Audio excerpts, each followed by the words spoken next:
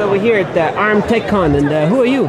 Hi, my name is Doug Anson. I'm a solutions architect with the Internet of Things business unit at ARM, and what we're showing today is a smart parking meter. This has been an effort with IBM, one of our key partners. We've had been working on integrating our cloud with their cloud, their Watson IoT cloud. And so what we're going to show is the result of that integration in a smart parking meter scenario. And who are you? Yeah, I'm Suma. I'm an engineer with IBM Watson IoT blockchain team. And so what's IBM Watson IoT? IBM Watson IoT is our IoT platform. It has a lot of integration capabilities with a lot of other solutions that we offer on Bluemix, which is our cloud platform. Watson IoT sits within Bluemix. So, does it have to do with the AI, the Watson AI? Yeah, we could integrate Watson Cognitive along with it. Watson AI also sits on the same big cloud platform as the same Bluemix Cloud Platform. But here we are just using the IoT capabilities of our platform. So what's the demo you have here? So what we're going to show here is it's a demo that starts with a Bluetooth beacon that is our Cordio Beetle board. This is some ARM radio technology that is emitting a special URL. That URL is a physical web compliant URL, Google physical web compliant. And on my iPhone here, I'm seeing that my Chrome browser notification menu is showing the URL that's being emitted by this beacon within this parking meter. What's the physical web compliant?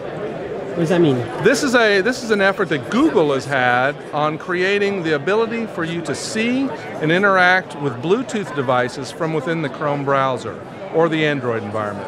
Cool. And so what I'm seeing here is this automatic integration of my and the discovery of my Bluetooth beacon emitting a URL that's a very special URL that's pinned to this parking meter. So if I click on that, what I'm going to do is I'm going to be redirected to the payment site, which is a Bluemix mobile application. This one? Yeah, that's about number 3. Yeah. Yeah. And the Bluemix application has a backend within Watson that is a Node-RED flow that is going to drive the orchestration of the act of payment. It is also going to integrate with IBM's commerce payment system as well as IBM's blockchain service. Blockchain service. We're going to pay for the parking, and we're going to actually pay for it. We have a registered credit card in here, so somebody's paying for a lot of parking today. And once the payment completes, we're going to record the act of payment as well as the device state in the blockchain itself. Then thirdly, the orchestrator in Watson IoT is going to interact with our bridge. Our bridge is a new part of Watson IoT that integrates Watson with ARM's mbed cloud and mbed connector environments. It's going to then use that bridge to update the device state. It's going to then use that bridge to update the device state, which is my parking meter. So as I paid for it, then that payment state is completed, and I'm going to begin the countdown on the parking meter itself, and I will initiate that countdown through the bridge. So how do you integrate IBM Watson with mbed? How does that work? Right. So That's we not integrate. A question for me. This is the culmination of about 2.5 years of work between ARM and IBM, and what we've done is created a deeply integrated bridge between mbed cloud and Watson IoT. This is really cool because there's a lot you can do within Watson IoT. The analytics capability, the cognitive capabilities are now available to devices that are ARM mbed connected devices and their resources. The temperatures, the accelerometers and so forth are now being seen in Watson, and they can be interacted with or participate in analytics decisions. And so this bridge that we've created now provides that capability for anyone who has a Bluemix account and a connector account. So how does it work to do that integration? You work very hard together a bunch of engineers in a room? We worked very hard together. It was about 2 years in development. It involved a lot of investigating on how each other's cloud worked and adapting both of our solutions so that we could come up with a bridge that would work. You have to have you have to write custom code, have it up on GitHub, pull it down and create an instance, do a lot of configuration. Now it's all about going to the platform, enabling mbed cloud and giving it to parameters, and boom, you're connected. So that's really cool, and it's very empowering because it gets all the capability of the mbed cloud accessible to the Watson platform and vice versa. So we get to build upon all the IoT device data that's coming in and build a whole lot of different solutions on top of it. So there's a lot of things happening on IBM Watson, and a lot of things happening on mbed, and now they're all compatible. And now they're integrated, and we can use them from either environment. All right. And how soon do those come out? Yeah. So the demo will just pay for parking. So we press pay. You have to add time. Oh, got to bump up some time. We're going to pay for 1 minute of parking. We are greedy. And when we do that, the payment will occur, and then the device state is updated, and we see that basically the light's green, and we're ticking down, and we've also turned off the beacon that shows that the beacon. So it's not discoverable anymore. All right. How soon are these all over the cities everywhere? How long does that take? You're going to make it smaller, right? We are going to, this is just a first rendition. We're going to combine these two devices into one. We're going to add cameras and other sensors.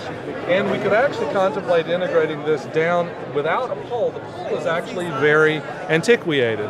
Poles and parking meters on poles comes from our historical use of cars and the analog payment systems of long ago.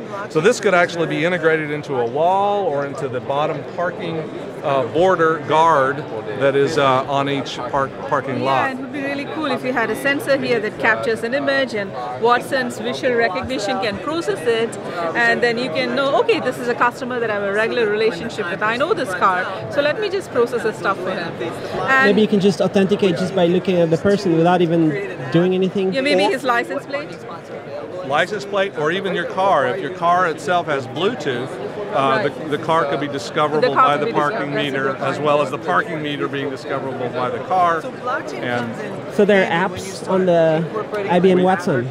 Right, that's right. And how hard is it to develop apps for that? Oh, it's like developing an Android app, or? It's not even that complex. It's much more simpler than that. So we have a good ecosystem that you can build a lot of apps based on Node.js, and we are bringing in React capabilities. We have a whole host of different solutions that are up there on Bluemix that you can leverage. And another fun thing is that you can plug in different capabilities and create your own solution as you go on the cloud platform. And all this will be 100% secure, right? Well, 100% is always a tough one to say. We do our best to make this as secure as possible. We have security at the device connection level. We have security between our cloud and the bridge to Watson, and of course there's a lot of security in Watson as well. And then of course there's the traditional security from your mobile device into Watson, and that's, we're working on it. What does it say, blockchain? That's something that comes from Bitcoin, no?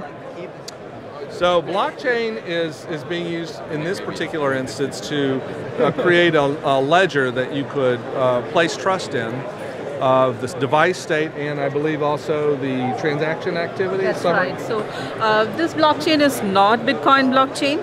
So if you look at Bitcoin or Ethereum or a whole host of other solutions that are out there, they're all about permissionless. So anybody can just pull the client down and participate in the network. But that doesn't work for a business, right? Especially a complex business where a lot of players come in and a lot of things have to interoperate effectively. So we have a permission network. That means that everybody has an identity that is unique, and you need to be invited to be participating in the network.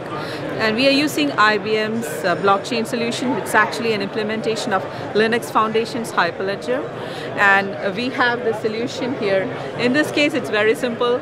It's just doing two things. One is it keeps track of all the devices on the network. So from an administrative point of view, you can go and change the rates that you want to apply. You can make the device free, if you require. And then another thing we do is that we capture all the usage data. So if you look at I'll have to log in. Yeah. Okay. Looking here. So if you look at a dashboard like this, right, it's a device management use case that we could potentially have for a parking meter. So suppose you're a parking meter operator and you have your meters running in different places across the country. You have relationship with the different counties, and they send all the usage data to you. So you don't get insight on what the payment is, who's made the payment, and all that sensitive data.